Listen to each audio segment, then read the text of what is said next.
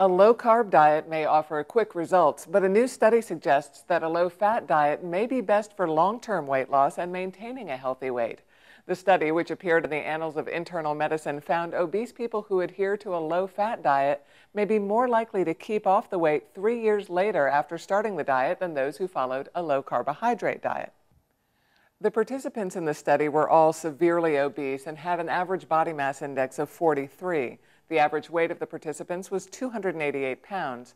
About 39% had diabetes and 43% had metabolic syndrome, a group of symptoms that can be a precursor to coronary artery disease and diabetes.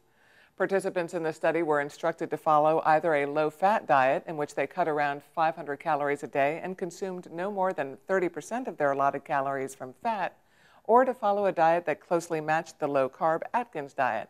Those participating in the low-carb option were told to not cut calories, but were instead told to limit their carb intake to no more than 30 grams a day, which equals about 2 slices of bread.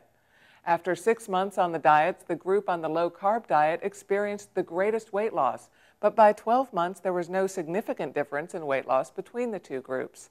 3 years after the study began and 2 years after the diets ended, researchers followed up with people in both groups. Neither group showed a significant difference in their ability to keep the weight off. However, those following the low-fat diet continued to show gradual weight loss, while the low-carb dieters' weight was gradually increasing.